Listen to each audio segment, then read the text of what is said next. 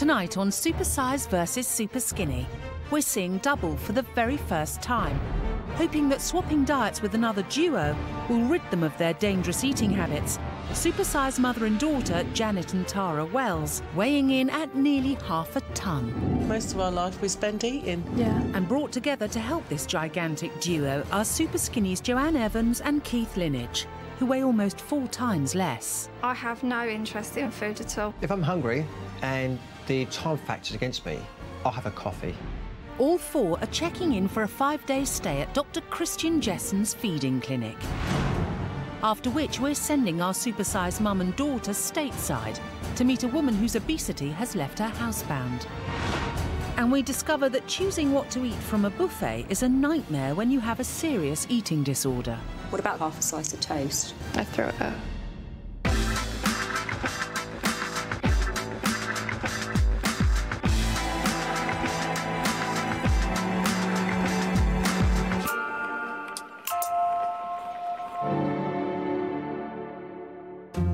This week's show is the most radical yet. Supersize's 44-year-old mum Janet and her 21-year-old daughter Tara will be entering the feeding clinic. Go for cake? For 5 days, they'll swap diets with 2 polar opposites in a last-ditch attempt to prove they can survive on far less food.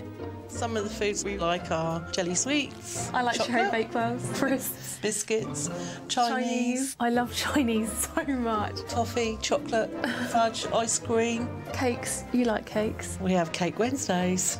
Sometimes, though, Wednesday can't wait, so we go down Monday instead. The girls live in Southampton with Tara's sisters. Tara and Janet are inseparable. We're not like mother and daughter, are we? No, definitely not. We're more like mates. Best friends, yeah. We encourage each other to eat too much, really. We're just both as bad as each other, aren't we? Yeah. Filling up on food has become a dangerously unhealthy obsession. You have a dread of being hungry, don't you? Yeah, I just hate the feeling of being hungry. Even if I'm really, really full, I find it really hard not to eat more. Just fed up with it. Just don't need to be this fat. It's ridiculous. And who better to help them than Dr. Christian Jessen? Janet, I'm Christian. Nice to meet you. Tara? You guys take your dressing gowns off. Stick them on the back of the chair for me. 44-year-old Janet and 21-year-old Tara have been through a detailed medical to clarify their health issues before starting the swap. You are 375 pounds. Janet tips the scales at a massive 26 stone 11. That's an incredible 15 stone overweight. 417 pounds. And Tara weighs in at a mammoth 29 stone 11. That's a terrifying 17.5 stone overweight. Their combined weights are almost half a ton. In fact, it gets worse. Janet, your BMI is 56, and your BMI is 60. What does that mean? That means you're at significant risk of developing serious health problems like circulatory disease, heart attack, stroke, diabetes. And I know, actually, tick one box already, because you've got diabetes, haven't you? Yep. You need to wake up, because this diabetes, at this rate, is going to kill you. And it may very well be a rather unpleasant, protracted death with a lot of disability. Yep. Yeah, including blindness. I don't want to die young. I want to be able to see my kids grow up. Don't want to miss out on the rest of my life. I do worry about their health because it scares me. Like, my mum's obviously the only parent I've got now, and I don't want to lose my mum as well. Your eating habits have come from somewhere, presumably from your mum, as you've always lived with her, but where have yours come from? I think sometimes I've influenced my mum more than she's actually influenced me. You think? I'm the bad influence, actually. Since I've really, really gained weight rapidly, it's always been me that's been the devil on the shoulder. I hate my weight. I think I just want to be like, I know it's cliche, but like normal. I just want to be normal. Go out shopping with my friends, because I just don't do that. What's up? Tell me. What's upset you? I don't know why I do it to myself. That is what you're here to find out. Because there will be a reason. Why is this week going to work? If we don't lose it now, then we'll be dead, basically. Don't worry, ladies. It's time to bring in the light cavalry. Hi. Hi, Joanne. I'm Christian. Nice to meet you. Keith, nice to meet you. We've brought together two similar super skinnies whose minuscule diets will teach the supersizers they can survive on far less, whilst their gargantuan portions will encourage the super skinnies to eat more.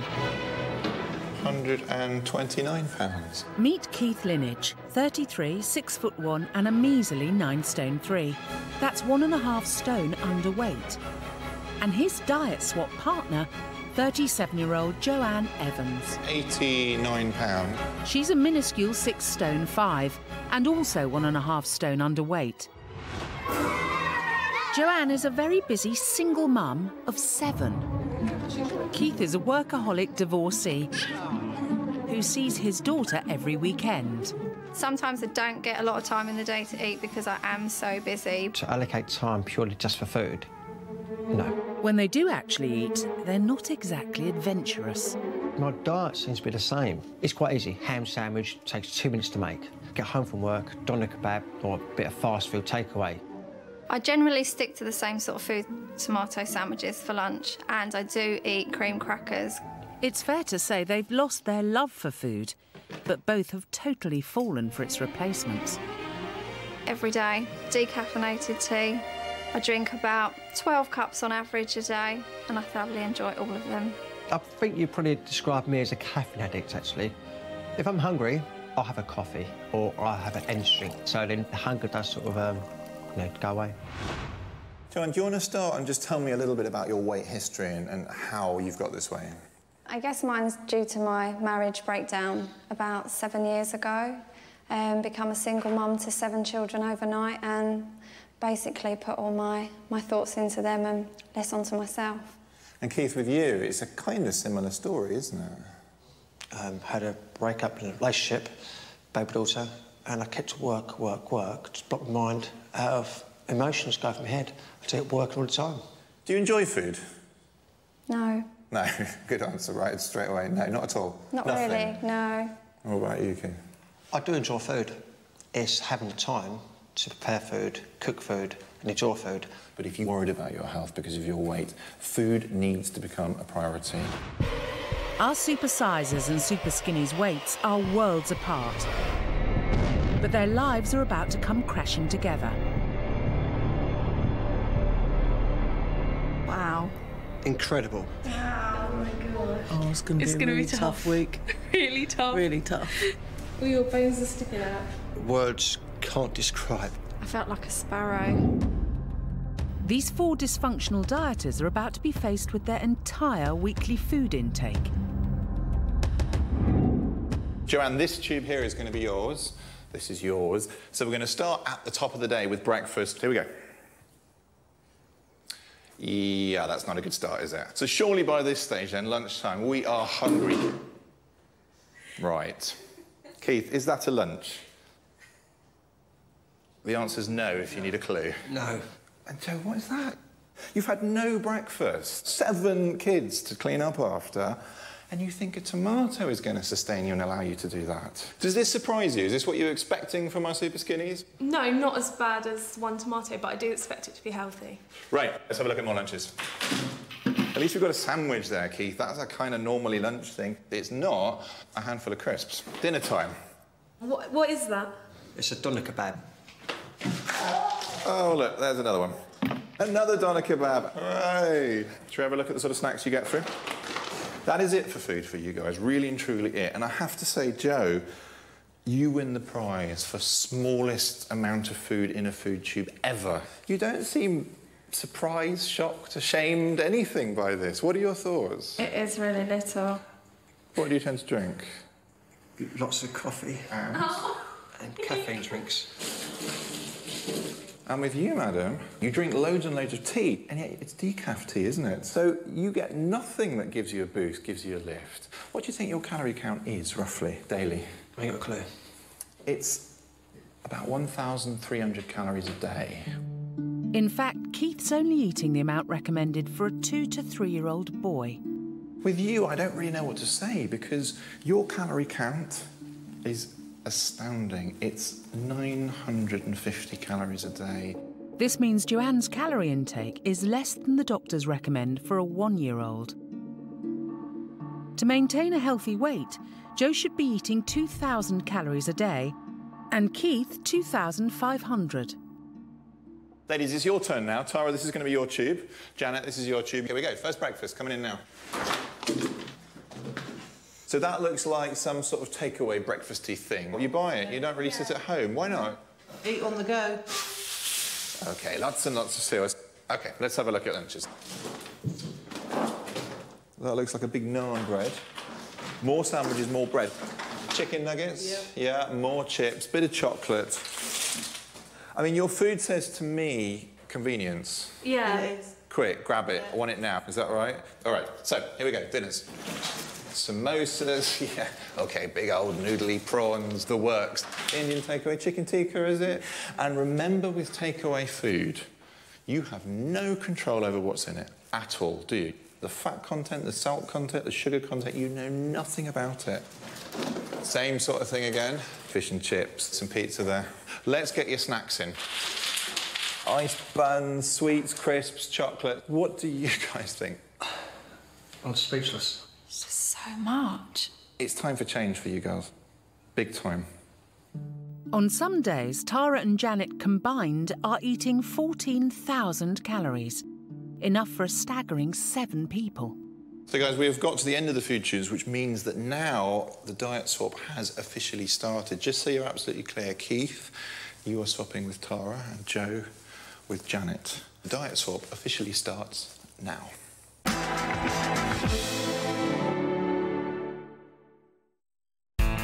This week, we've got 4 residents in the feeding clinic. There's mother and daughter Janet and Tara, and to help this Supersize pair shift the weight, we've created a Superskinny alliance of Joanne and Keith, who weigh almost 4 times less. It's dinner time, and the Supersizers are preparing to dish up a Wells family favourite. Joe and Keith's supper tonight is a cholesterol-crammed Chinese takeaway, including chow mein, vegetable curry, chicken balls, rice and chips. Joe's even got dessert, strawberries, meringue and ice cream. But for Janet and Tara, it's a mug of coffee and a cup of tea, with a couple of crackers.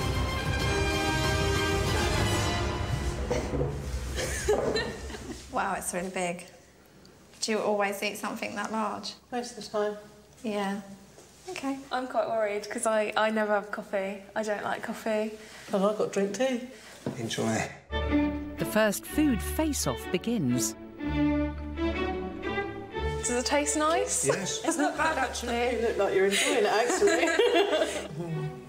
Would you like some? Yes, but... Maybe it is. Not on this occasion. But this is nice, by the way. It is nice. Will you please shut up? just for letting you know it's nice. Very much appreciated.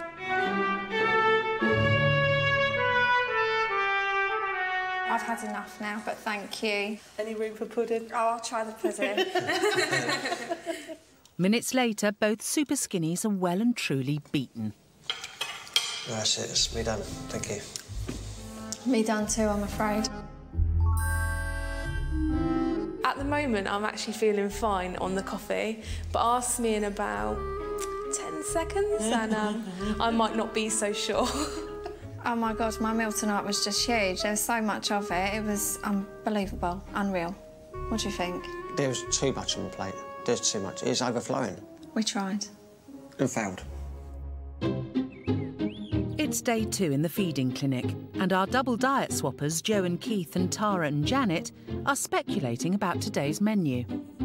I'm really not looking forward to breakfast, are you? I'm not looking forward to drinking more sweet tea. Won't you? I think this morning we're going to get a big plate of breakfast. Not sure what, but I think it'll be cooked and hot. In fact, it's a hot takeaway breakfast with an egg muffin and hash browns for Joanne and pancakes and hash browns for Keith. While it's 2 mugs of tea for Janet, coffee and energy drinks for Tara. Bon appetit. Thank you. Thank you. Do you worry that if you eat food, you'll put too much weight on? No, I'm hoping to put on a bit of weight. I'm hoping to get some curves and some boobs and hips and... Do you know what I mean? It'd be good. So if you eat like we have been, you'll put on some this week. Joanne and Keith's regular diet contains vast quantities of caffeine. Caffeine is an appetite suppressant when drunk in large quantities. It's thought the safe amount of caffeine is 400 milligrams a day. That's about 5 instant coffees or 7 cups of tea. Keith is drinking double that. No surprise then, he has a caffeine addiction. This can lead to anxiety, irritability and loss of appetite. The new caffeine-free Keith now has a gap to fill. I didn't think I'd be this hungry this soon. Right, finished. I'm really impressed that you managed to eat all that, actually. Well, one breakfast gone. Would you like some of mine? No. Thanks for the same. Don't think I've ever had a liquid breakfast. Nor have I. No, not out of choice anyway. No. I feel fine, actually. I don't actually feel hungry. It's just I feel very, very alert. I feel quite sick now, I've got like a greasy, horrible feel. How do you feel? I feel perfectly fine. Honestly, I can't wait. What time's dinner? Well, before lunch and dinner, there's a case of 8 cakes for Keith and a vanilla slice for Jo. Where'd I put it all? I don't know. You eat that, I eat this. We'll do it together. You'll get there. I know. Jo eats all her vanilla slice and, amazingly, throughout the day, Keith polishes off all 8 cakes. With Keith's appetite already returning and Tara seemingly coping with her hunger issues, Dr. Christian encourages them both to join forces and look to their pasts to try and find the emotional reasons for their current eating problems. OK, well, there, first year senior, I had no issues with food at all. I was perfectly happy there, so no problems. The next one up was here. That was Katie, OK. Yeah. Obviously happy then. Obviously, That was your fiancé? Yeah, that was my fiancé. Just after a year this picture was taken, OK, is when I done see hit. So you didn't really know what was... I didn't know what was happening. I panicked so much. I was rushing about. I think that you look thin here, but I think you look a lot thinner now. Once the separation took place, that was my lowest moment, you know. Yeah. That is when it really hit home. It's like, my God, you lost the most precious 2 girls in your life, and that is when that's the last part. But you haven't lost her though, have you? Well, I got my daughter. Yeah. With Keith coming to terms with where his problems lie, Tara looks back to her childhood for some answers. This sounds really stupid, but I can't remember ever being really, really happy. And obviously when I was younger, my mum's husband died, so I sort of stepped in as sort of the second mother figure. I tried to stay emotionally strong for my mum because I didn't want things to get to sort of stress her. So rather than tell my mum things that would worry me, I would always bottle everything up. Did you then see food as a comfort, or...? I don't actually think it was sort of like a comfort thing. I was allowed to eat the wrong foods, you know. There was never any strict guidelines like you must eat this, you mustn't eat that. Do you think becoming responsible at a very young age actually contributed to your weight issues? Yeah, maybe it did. Tara begins to realise it's time to put herself first. It's been really, really useful. I've learnt a lot. I think I need to make things better for myself. If I don't do it now, then I'll miss out on more of my life. And I've already missed out on 21 years already, so...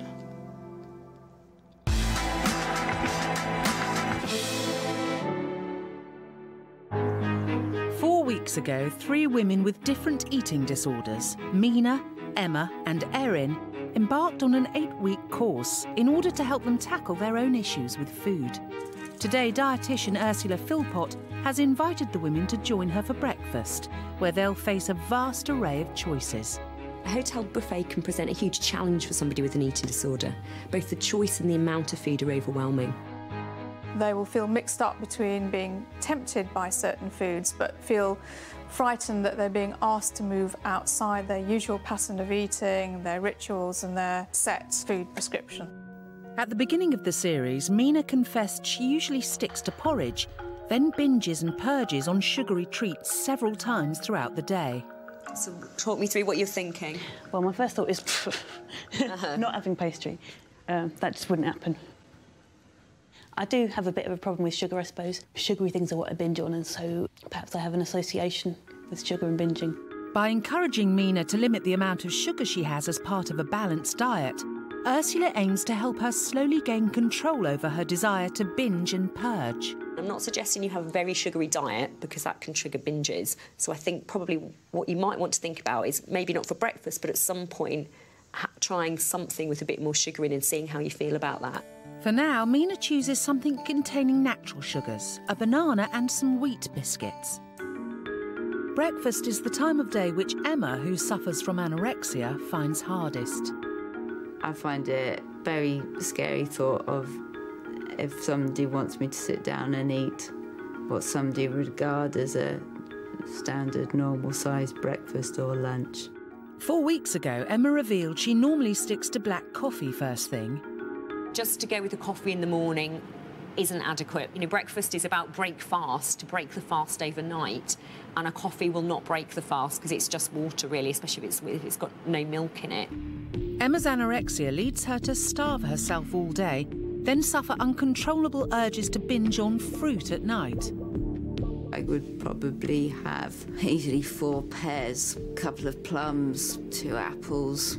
I've gone through the stage of taping the fridge, shutting the door into the kitchen and barricading that to stop me from getting to it, emptying the fridge and putting it all out in the garage, but nothing seems to work.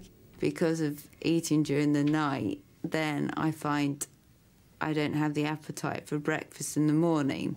Today, Ursula's challenge is to get Emma to eat anything. In order to break the cycle of starvation she punishes her body with each day. It's sometimes difficult to go from nothing, say to have a whole bowl of cereal, or nothing to 2 slices of toast. Having avoided breakfast for years, Emma chooses a small bowl of fruit salad.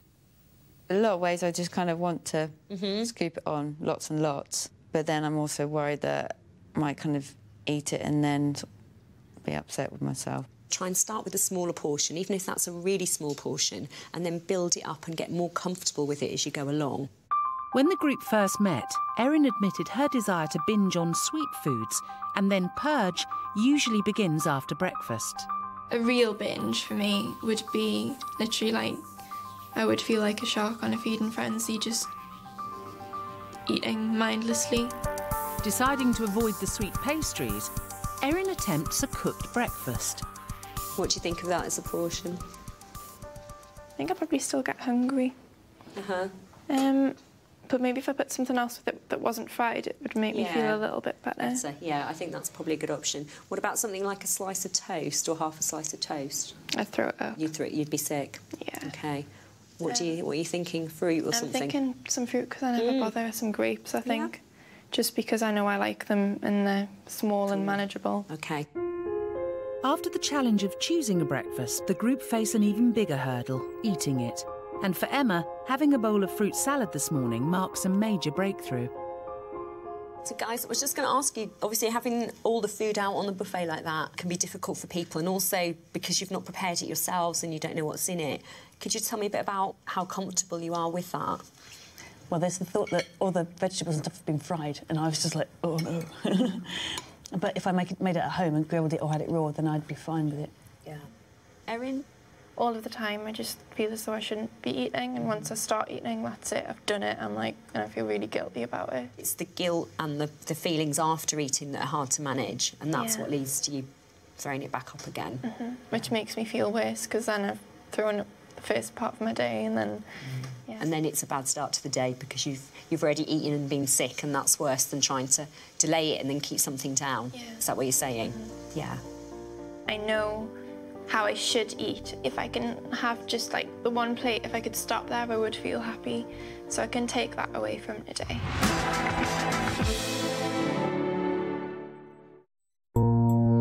It's halfway through the diet swap and it's mealtime again for our 4 residents. A feast awaits Keith and Joanne with a second colossal Chinese takeaway in as many days. Oh my God! Noodles and bean sprouts, spring roll, chips and sweet and sour sauce. Tara's having one of Keith's favourites, a doner kebab, and Janet, a plate of veg. We feed our rabbit more than this at night. I'm sorry. Don't worry, our rabbit's fat too. For the 2 mothers at the table, it's all becoming less of a joke. I don't know how you live off takeaway food. Would you give one of your kids that to eat for their tea tonight? No, they'd have a lot more. Yeah. A lot more than that. So why don't you do it for you? Because I just don't feel that I need it. The giant Chinese takeaway, a normal meal in Janet's diet, is starting to totally overwhelm Joe. But hopefully Janet and daughter Tara are learning from it. My ache here is hurting so much. I feel like I'm gonna like...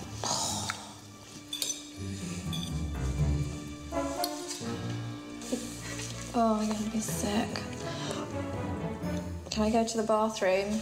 I need a bathroom. Seriously. I hope Joe's okay. Yeah. Oh, God.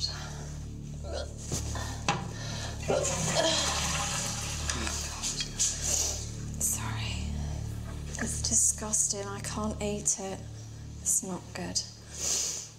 I think Joe tonight really struggled with my meal. It was way too much. And actually looking at it on the plate, I can actually think, God, do I really need to eat that? Why do I eat that much? It's pretty gross. Keith is fully embracing the swap. In fact, he's already a changed man. Go. Well done. You must be so full now. God knows how you feel. 5 seconds. It's like I'm me joking. With Keith on a roll, Dr. Christian is keen to keep him motivated and give Joanne the nudge she needs. I want to really show you why it is so important that you change your eating habits, okay? Because actually it will lead to disease and it will lead to ill health, and we're going to talk to you about some of those things now. Do you know what that is? No. No idea. It's called a cataract. You heard of cataracts? Mm-hmm. I've heard of it. This person is probably completely blind. And they're completely blind because they're deficient in vitamin A. Vitamin A you get from fish, butter. It's added into dairy products, to yogurts. Not getting enough of it can affect your eyes. Does that shock you? Yeah. Did you know that poor diets could do something as dramatic as that? No. Right, shall we do another one? What do we think? Gross. Gross? This is what we call hypertrophied gums, grossly enlarged, overgrown gum. One of the things that will cause this is vitamin C deficiency. And it's vital that you're getting enough in your diet. So it's both very relevant to you two guys. Let's do one more. This is a bit different. This is not a photograph, this is an X-ray, obviously. And it's an X-ray of what? The spine. The spine? Yeah. What's the name of the condition? Osteoporosis. What is it? It's thinning of the bones. There's loss of bone mass and therefore loss of bone strength, which then leads to breakages and fractures. Causes of osteoporosis can be vitamin D deficiency, calcium deficiency. Very, very painful. Good sources of calcium include dairy foods, green leafy vegetables and nuts. And you can get vitamin D from oily fish, eggs and fortified breakfast cereals. I definitely know deep down now that I have to go home and make massive, massive changes in my diet and my portion sizes, or otherwise I'm going to end up really, really poorly. Finally, a turning point for Joanne. Just in time for another meal. Can't believe you're getting through that. With the egg and the bread. How do you feel that you've got where you are and why you eat what you eat? Most people think, oh, because she's my mum, you know, she's the one that's sort of... influenced your eating. Yeah, but a lot of it is I've influenced you in a lot of ways. Yeah, quite often. Because I don't like to say no. Do you do it for an easy life then? Probably, yeah. Keith and Joanne are not impressed. If it was my daughter at home, I know I would certainly curb my eating habits down to sort of encourage her more. If I thought that my child was overweight or eating too much, I'd step in. I wouldn't allow my child to get like that. Dr. Christian is concerned that Tara and Janet are still not taking full responsibility for their weight. He wants them to see their future if they don't change their diet. I want to show you a little video now that's been made for you by somebody who knows all about you. My name is Sonia Hernandez, and my weight is 41 stones. I've been incontinent now about 2 years. I can't even count how many times I have accidents. So that's why it's like I don't go anywhere. I can't walk like a normal person, just, you know, I struggle the short distances. I run out of breath. Walking, I really miss that. People take for granted walking. I mean, I miss it so much. I can't do anything for myself anymore. My mom, she takes care of me. She does everything for me, which is hard. She had to do this for me when I was a baby, and I've basically reverted back to that. I was in a relationship with a person that worked in a restaurant, so he'd bring home like pizza, chicken wings, pastas. I never said no. I knew I was overweight, but it's like you block it out. You tell yourself you're healthy, you're fine. Yes, you're just a little bit overweight. But I had all the classic symptoms of being diabetic, which is extremely thirsty, sweats, headaches. The doctor told me that the reason why I had diabetes and high blood pressure was because of my weight. Okay, Janet and Tara, you're at a point right now that you can actually do something and not get to where I am. It's the hardest thing to live this way. It's easy for you to think it's not gonna happen to me. That's exactly what I thought. And I got really sick. I'm very sick. I can die.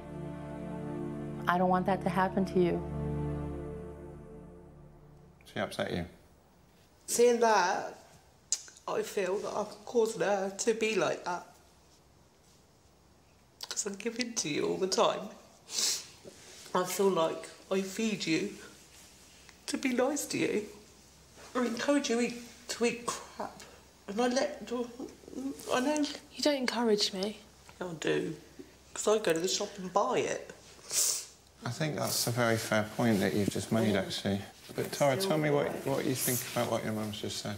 I never really realised, you know, that she did that. Do you think that's a common thing amongst mums? Probably, yeah. Yeah, it is. Very. Do you think you've done that to her all along? Yeah. So that's the first time you've heard that from your mum? Today's going to be the hardest day. Yeah. To ensure the message stays with Janet and Tara, Dr. Christian has a plan. I've got something else I want to tell you now. I want you to go over to America and see her. Oh, God. And I want you to go and spend some time with her and really see what her life is like.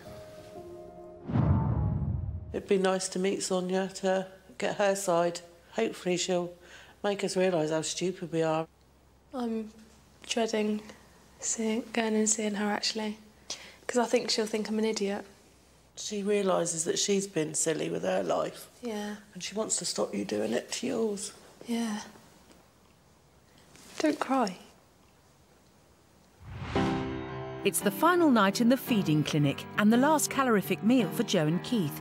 It's pie and chips and burger and chips, followed by a portion of eaten mess. Janet's got crackers, yoghurt and tea, and Tara a pizza and an energy drink. So when we leave here, do you think you're going to keep on drinking as much coffee and energy drinks, or do you think you're going to try sort of substitute it for a bit more food? No more energy drinks, no more caffeine for coffee. I'll stick to food in future. Yay! Keith rediscovered his appetite from day one and fully embraced the swap. Do you two feel that you've learnt much about your portion sizes? 100%. Our portion sizes are way, way too big. Being here has just proved to me that sometimes, you know, maybe I'm not going to get as hungry as I think I am because I've been able to survive on, you know, a lot less than I would usually eat. Mum and daughter are ready to face a healthier future together. Jo, do you like the pie? I really enjoyed it. Good. Thank you. That's all right. Yay! Jo enjoyed food! Breakthrough!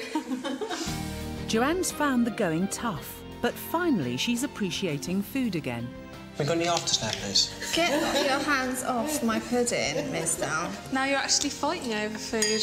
Yeah. It's time for our residents to check out of the feeding clinic, and Dr. Christian has given all 4 a healthy eating plan to take home. When we get home, we're going to encourage each other now to exercise more, eat the right foods. Yeah. No more takeaways. It'll be more encouraging each other in the right ways rather than the wrong ways in the future, I think. It's been quite an emotional roller coaster. I think I've learnt lots though. You've spurred me on amazingly. We're in the zone, aren't we? We're actually raring to go. Yeah. Good luck. Good luck. You need to realise why you eat the wrong foods and where the problem first started before you can actually put it all back to being right again. And you need to work it all out before you can change it forever, don't you, really? Definitely. See you later. We've all agreed, all 4 of us, that if we get into a bad place in any time of day, that we can just call each other for backup and reassurance.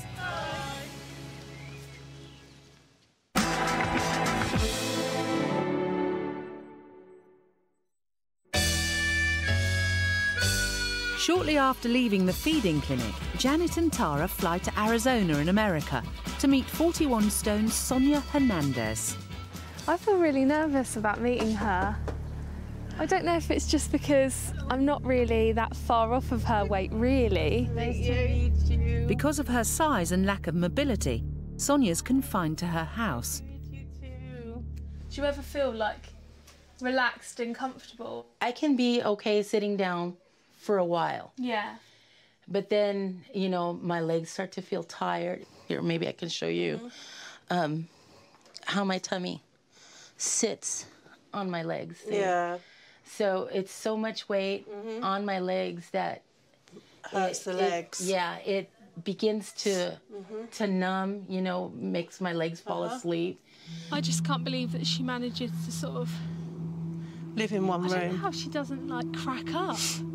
If I was so confined, you'd feel so, like, trapped. You might as well go to prison. You're locked in, you can't get out, you know. The girls spend the entire day at Sonia's house, experiencing her isolated life. Janet takes the opportunity to chat to her mum about both their daughters.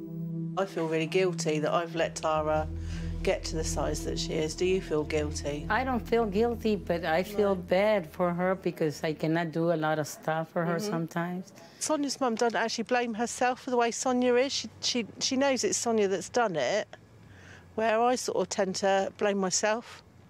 At least Janet has come to terms with her part and her daughter's size and is clearly shocked by Sonia's health problems. Seeing Sonia struggle was quite hard, really, because not a nice thing to do, is it, when you desperately need the loo and you've got to have somebody assist you to go. I don't want to fall over. If I got to the stage of being incontinent and basically, like, the simple things you take for granted, I would probably just kill myself. I don't want anybody to go through the things that I went through, and that's why, you know, hopefully you can see, you know, everything that I'm going through. Definitely. And try not to get to the point that I got to.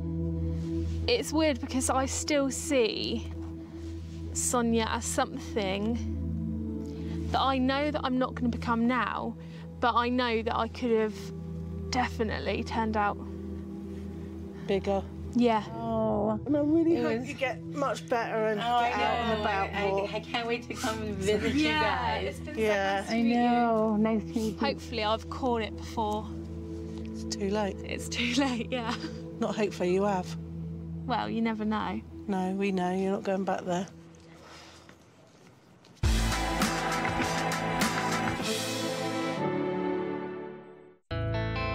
A few months later, and it's time to find out if Janet and Tara have been true to their word, as they return to the feeding clinic for a final checkup, along with Keith and Joanne.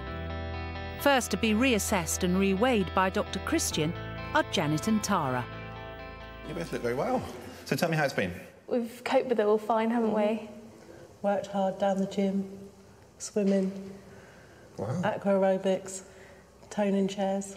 Well, I mean, that is their number one on the list. Massive change that you've managed to do, so that's fantastic. And then what about the eating habits?